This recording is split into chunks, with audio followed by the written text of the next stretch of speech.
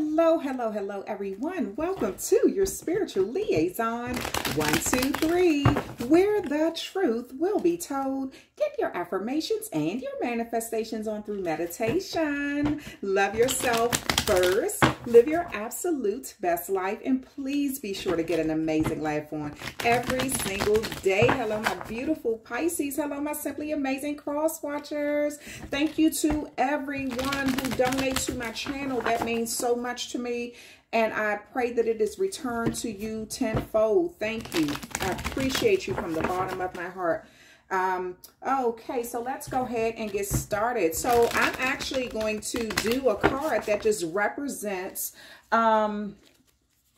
what you should focus on today. So it's going to be literally a one card reading. What you should focus on today. Today is where I am. It is January the 20th, 2022. So that's what we're going to focus on. It's only one card that I'm going to pull, and we need to, what should Pisces focus on today? What does Pisces need to focus on today? All right, so that's the card that fell out, and it's in reverse. So this is the Eight of Cups. This card is in reverse. So with the Eight of Cups in reverse, it speaks of like stagnation. It could also speak of ill health. So Pisces, you may need to focus on getting your health in the right place, or something, but this also speaks of like something urgent that you need to move on from, like pack your bags and get to going, get to moving forward, you know, move on from something. That could be leaving ill health behind, or the fact that you're staying stagnant in a situation, you're focusing on it too long. It's like you need to go ahead and move forward really quickly. Need to make a quick decision in something. This could also be an urgent message that where you have to hurry up and pack your bags and travel somewhere.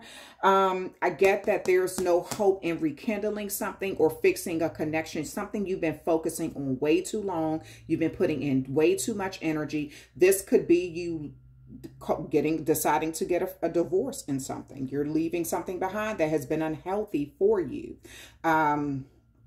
You could feel like you need to leave a connection behind. You may be deciding to get your own place, move out of your family home, something where you just kind of feel like, okay, you know what? This is the last straw. I can't do this anymore. And this is it. So something abruptly, you know, you moving forward, you know, finally making that decision because you felt like you overstayed your welcome, or like you're not welcome somewhere. Somebody isn't, your energy isn't vibing right or something. You feel like this is something that has been lost, a connection, energy, something has been lost, and it's no need of trying to keep rekindling something, and you're ready for a new start. It's like a new start must begin. So it also, like I said, like in the beginning, it also represents being stagnant. You could be physically unable to move out of a situation where you want to move. You know, like you may be in some situation where you're just like, this isn't healthy, but I just don't have the finances to move. Maybe it is health issues preventing you from moving forward, and you could be sort of frustrated and just trying to do whatever it takes to move on from something.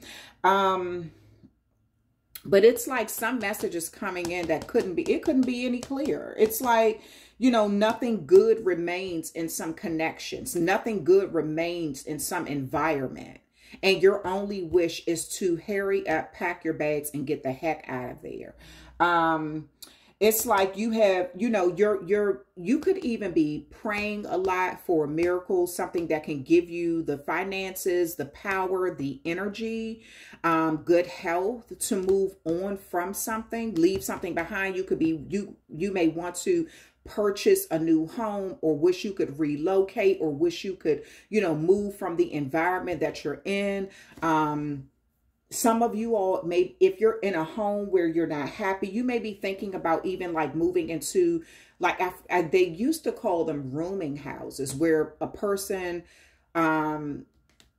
takes a house that they have purchased and they rent out each room monthly. So you may just be like, you know what, if I have to move into a rooming house, I will do that as long as I can get out of this environment, something that's very unhealthy for you. Maybe that's all you can afford at this time. But I get that your peace of mind is the main focus right now. You're just like, I just need a peace of mind in something. So you could be trying to manifest prosperity into your life that will award you the opportunity to move on from a situation. And it's like it's like your heart and your mind want to move on, and your feet, you're just trying to get your feet to follow. That's it, Pisces. So that's the end of this reading. I hope you enjoyed. This is a really short reading. Hope you enjoyed it. Go ahead and drop a comment in the comment section. Let me know what you think. Love you guys. Talk with you soon.